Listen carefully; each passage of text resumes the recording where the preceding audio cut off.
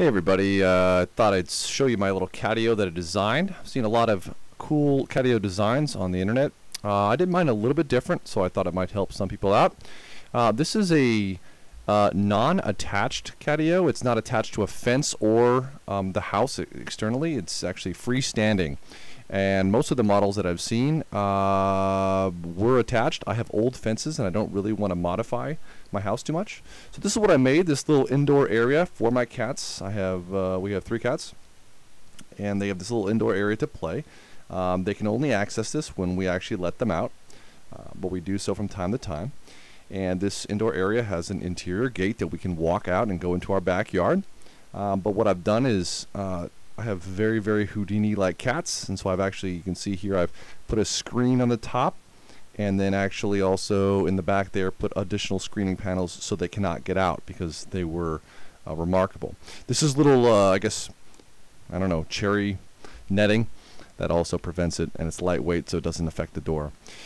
So you can see here, this is where I've built in a little extension where they are allowed to walk around, and these are ramps. So I really kind of based it on 4 6-foot pieces of wood that's covered with the mesh wire material. So here I am. I'm going to be opening the gate here, and we're just going to close it back up. Leave the cat inside as she enjoys the sun. So you can see here I've used a staple gun. I've also put down a sort of a plasticky material which allows it to avoid wood damage. And I've covered it with sort of that sun tarp, which allows the material to stay cool. I've done a tripod design, which allows me to have pretty good stability. This thing is very, very sturdy, without, again, actually hooking it up to the house. So I have sort of 2 tripods here. This is our first little area here. It's a little viewing area. I've covered it with a plastic material so it doesn't collect water, and then again that sun material. And the cats can view us in the yard, and then they can also go up to this second level. You can see here I've extended this up with a wood brace in the middle to sort of the main cat tree area here, which allows light to come in but gives them a full view of the entire yard, and it's in a safe and protected area.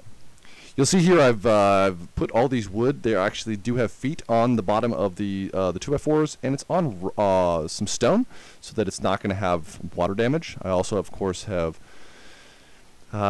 put stuff on all the wood to make sure it doesn't rot. You're going to see here I put up actually little lights underneath it, which allows it to be illuminated at night, which is controlled from inside the house. All of this brush had to be cut back because my cats, if they eat anything green, they immediately throw up. But this will grow back quite rapidly, and so it will be pretty full underneath there. I just need to make sure it's trimmed back. So that's my catio.